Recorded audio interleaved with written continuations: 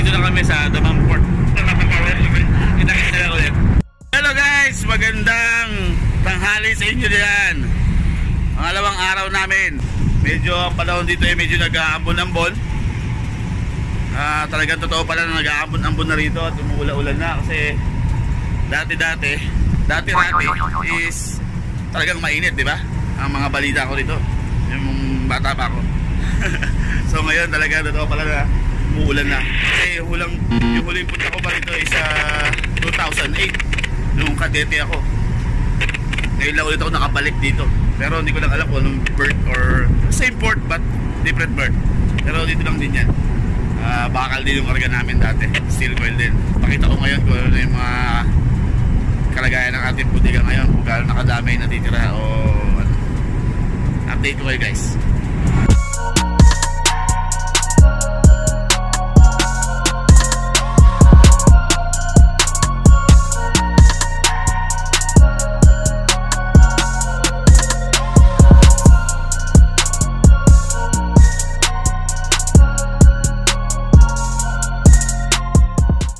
Mga ratings and bosons, sila po nagliligpit ng mga damage and choke strap para sa securing ng slip.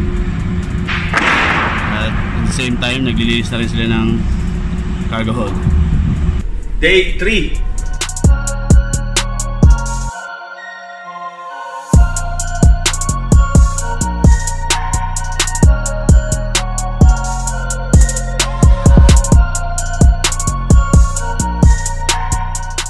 Guys, good morning.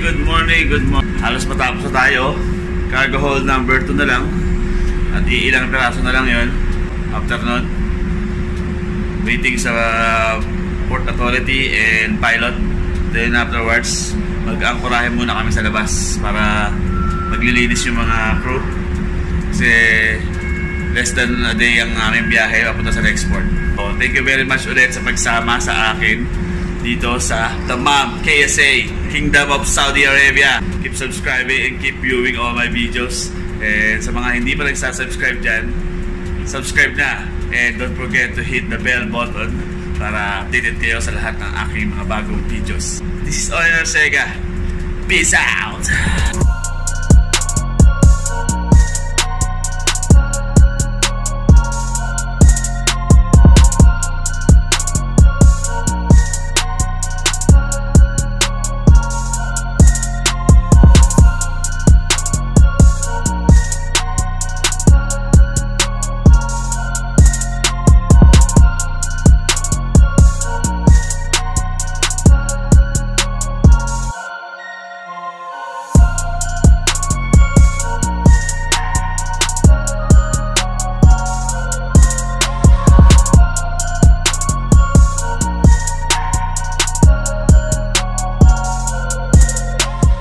Okay na.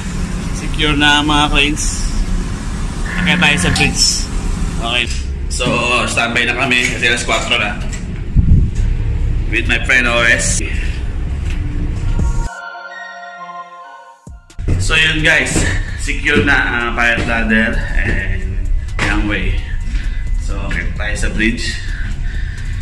Pakainin muna natin si Turn para malamang straight siya dun.